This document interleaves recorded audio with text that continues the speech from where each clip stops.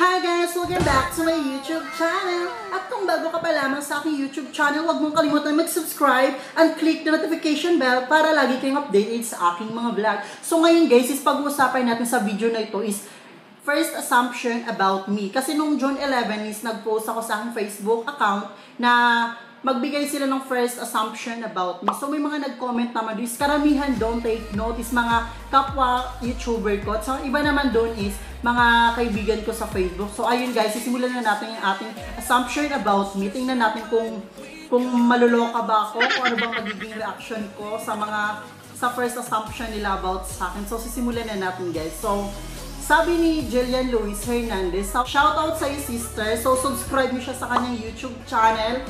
So first assumption ko sa iyo sis is ang taray-taray mo sis. Sabi ko, ang taray ko daw, sabi ni Jillian sa first assumption niya sa akin. So, siguro, makikita nyo lang yun sa mukha ko, na mukha kong mataray. Kasi, ang dami naman talaga na nagsasabi na mukha kong mataray. Pero, pag makasama nyo naman ako, hindi naman ako talaga as in yung sobrang taray. Siyempre, lahat naman tayo na tao is may pagkataray na. May pagkataray talaga tayo. Pero, depende na lang kung sino at kung sino ang kaharap nyo. Tsaka, depende na lang din sa tao kung ano yung pinapakita sa inyo, okay?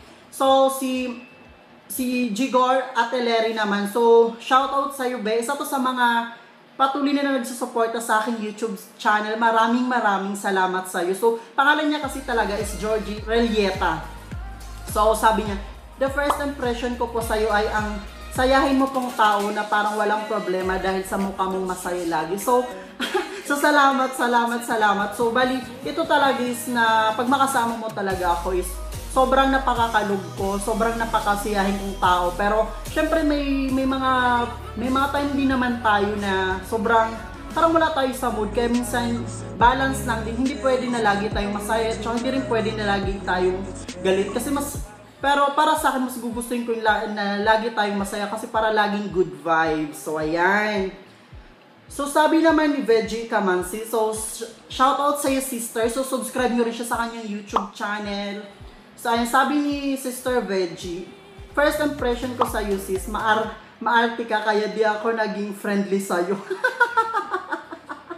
So, oh my God, wala akong masabi dito. Kasi ang dami rin talaga nagsasabi sa akin na maarte talaga ako. Sa una lang naman siguro, pero pag nakilala nyo naman ako, dun yun na lang masasabi yun na kung anong meron ako at kung ano yung attitude ko. Okay?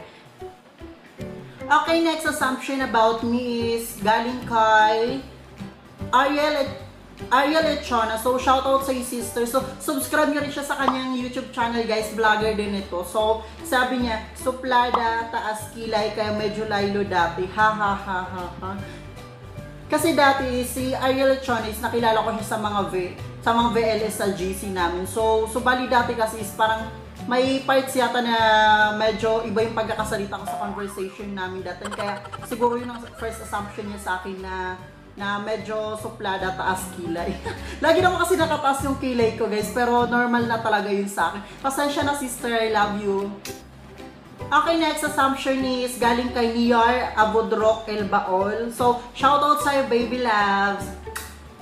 So, sabi ni Niyar, based po sa pic, yung first assumption ko po, mataray, hihihi, soplado, pero nung nakausap naman, mabait pala.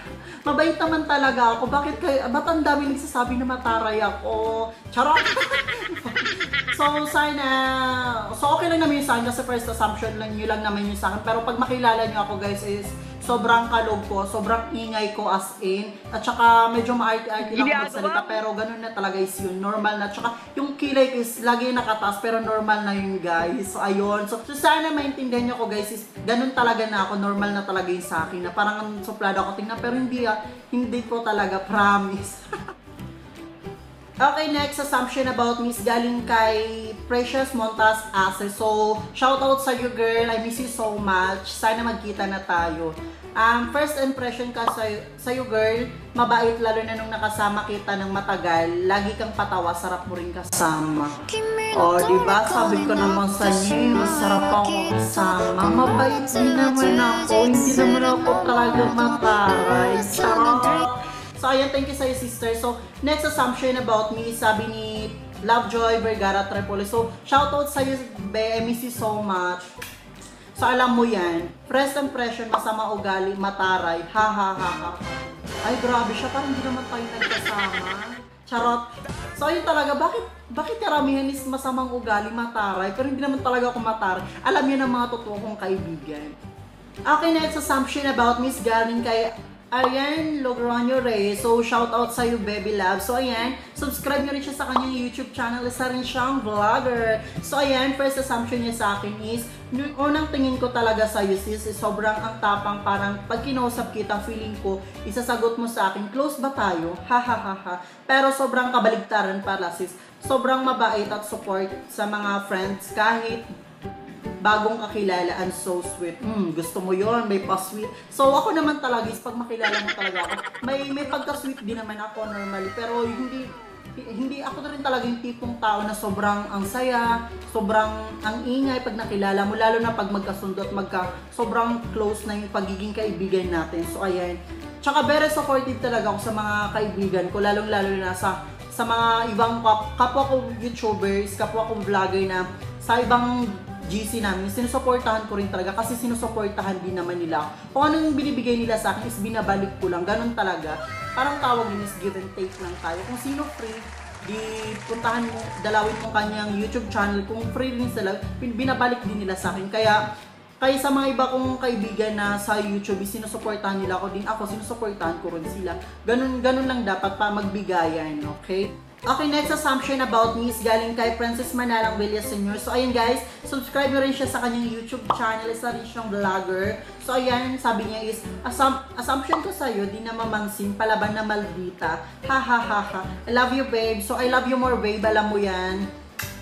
So, ayan is, ako talaga is medyo palaban din talaga ako pagdating sa mga bagay. Lalo na pag inaapi ako. At saka may pagkamaldita rin talaga. Lahat naman tayo is may pagkamaldita. Pero depende nga yun kung sino ang kaharap mo at kung paano ka pakitunguhan ng tao. Kasi hindi lahat ng tao is mapiplace mo kung anong attitude meron ka. Siyempre, dapat yung mga kaibigan natin at saka kung sinong sasamahan natin is dapat kilalanin muna natin kung anong merong ugali sila at kung anong attitude meron sila. Nakuha nyo ba? Okay, next assumption about me is galing kay Jenny Deson Vesca. So yun guys, subscribe nyo rin siya sa kanyang YouTube channel. So sabi ni Jenny is palaban po ang galing pagdating sa explanation. Ang bait at malambing po. So minsan talaga guys, mabait naman po talaga ako. At saka may time din na may pagkamalambing po ako. Pero sa pagdating sa explanation, magiging transparent na ako. Pero hindi ako magaling gaano sa pagdating sa explanation. Kasi minsan may time na nabubulol talaga ako. Kaya okay lang yun kasi first assumption niya lang naman yun sa akin. Pero mabait naman talaga ako at saka malambing. Okay, next assumption about Miss galing kay Guni o Tida Yanis. So ayun guys, subscribe nyo rin siya sa kanyang YouTube channel.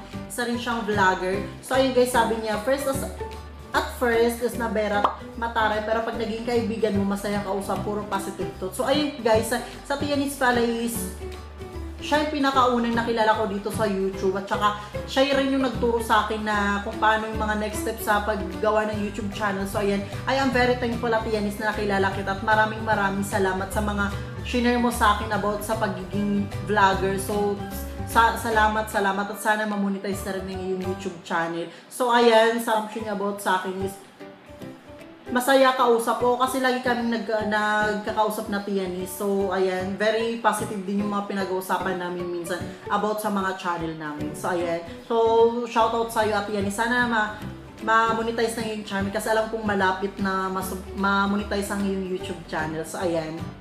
Okay. So yun guys, tapos ko na nga mabasa ang kanilang mga comments sa aking first assumption about me. So yun guys, medyo naloka lang ako kasi ang daming nagsabi na masama ugali, mataray, suplado, at kung ano-ano pang maldito or what. So yun guys, huwag kayong mag-alala kasi naiintindihan ko naman kayo kasi first assumption nyo lang naman yun sa akin. So ayun, maraming salamat sa inyo ng mga nag-comment sa aking assumption about me. So yun guys, sobra ako nagpapasalamat sa mga patuloy pa rin na nagsusuporta sa aking YouTube channel at sa mga patuloy na nanonood ng aking video guys. So ayan, ating video na to. If you like my video, don't forget to give me a like, share, comment, and subscribe. Bye guys! Once again, I am Nicco Vlog and signing off.